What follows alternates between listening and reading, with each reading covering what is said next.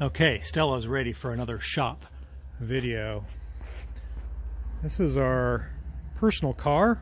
This is our 1990 Ford Mustang GT with the 5-liter engine. It has a few modifications. It's a super fun family car. It's not super powerful, but it is a classic Mustang, or what some people might call a classic Mustang. It looks good, drives good. We took it on a picnic last night. Yesterday was 75 degrees. Today is a little cooler and cloudier, and it started misfiring. And I thought, well, that's strange. Why is it misfiring? So we're going to check a couple things and see if we can figure out why it was misfiring. I think I have an idea, so follow along. Okay, so we're working on our not so fabulous Ford Mustang. Pulled all the plugs out of here. I'm tracing out a miss, and most of the spark plugs look pretty good except this one. See that one? It's a little wet. So we're going to put some new plugs in it. I don't know why that's wet. It's got some oil on it. Concerns me a little bit. Let's put some new plugs in it and see what happens. Okay, so we pulled the plugs out of the driver's side as well. And we have one on that side. The second one that was this one. Yeah.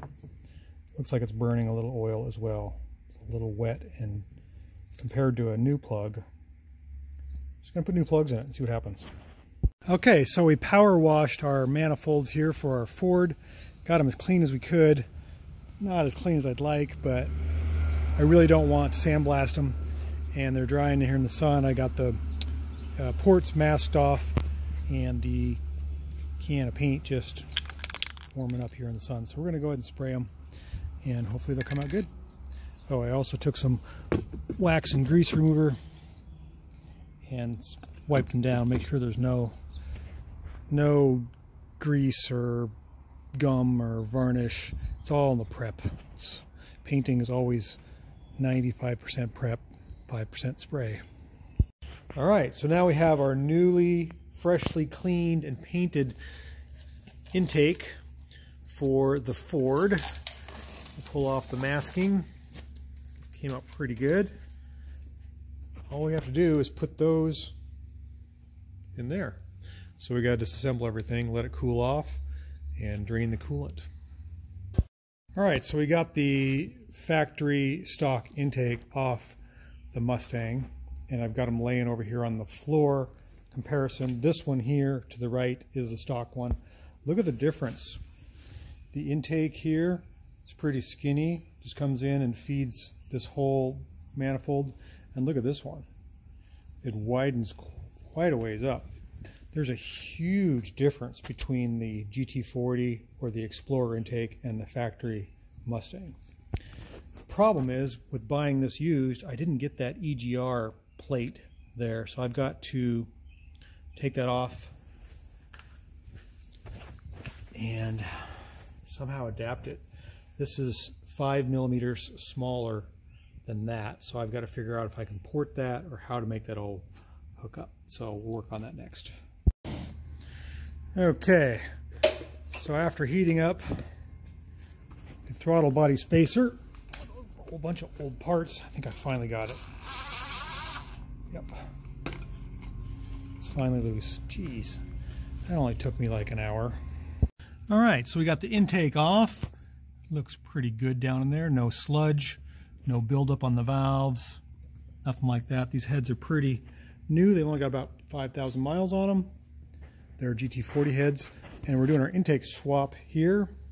And this is the old intake manifold, the original stock 5.0 Ford, and I'm kind of disappointed. I was expecting to find some type of a crack or indication of why I'm getting oil burning in the, I think it's this cylinder and this cylinder. The new manifold, which is the GT41, has a much bigger breather plate or windage tray for keeping oil vapors out of the PCV valve, and maybe that's my problem. I'm not sure, but the PCV valve windage tray on this one is quite small compared to this one, and that could be my oil burning problem. But I was expecting to find, because I ported this manifold and I thought I broke through, but I think it was here. I think I fixed that. So I don't know. I'm a little befuddled. Now I'm thinking about pulling the heads off. Always something. Okay, so I may have figured out why my car has been using some oil. This is the back of the stock 5.0 original intake manifold. This is the GT40 manifold. In the back here, there's a provision for the PCV valve, which is the crankcase ventilation.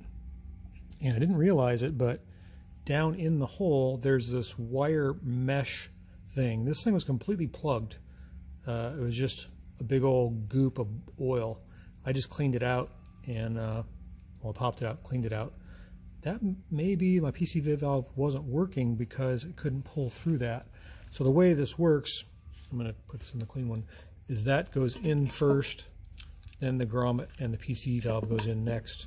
And of course it's got a windage tray on the underside of the manifold there to keep oil from splashing directly into it.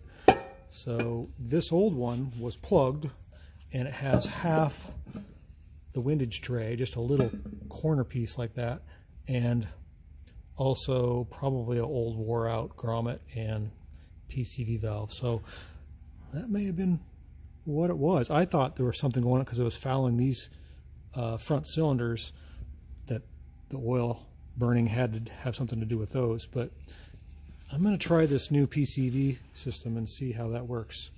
And if I need to, I can actually pull it off on the car, pull that out of there. So, all right, well, we're going to put it back together.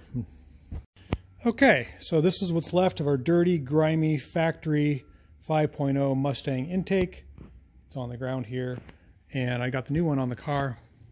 Took a while, and there was some modifications I had to do.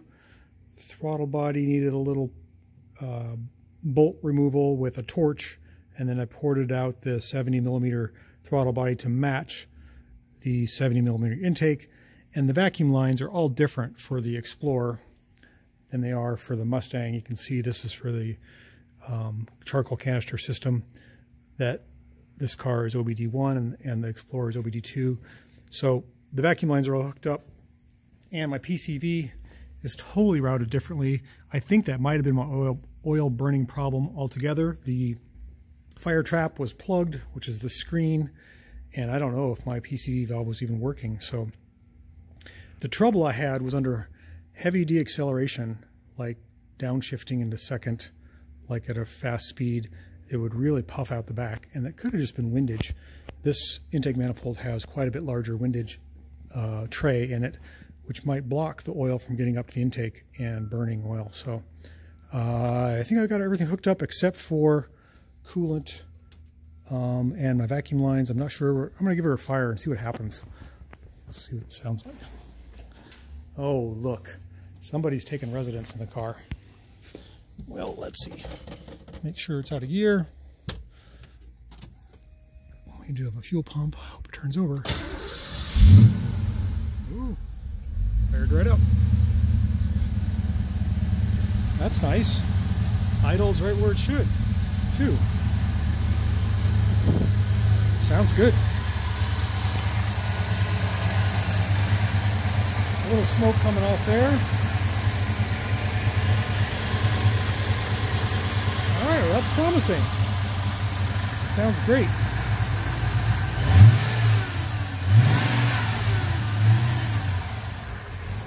That's where I spilled a little coolant earlier. Well, all right, let me button this thing up, put some coolant in it, and we'll go for a drive. All right, so we're out driving our new intake swap Mustang. Seems like it goes pretty good. Stella's going to get in the passenger seat with me.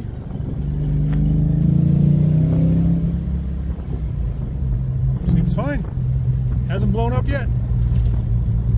I'll know in a couple days once the computer kind of relearns and idle settles out, and enjoy it. Top down. Dog by my side.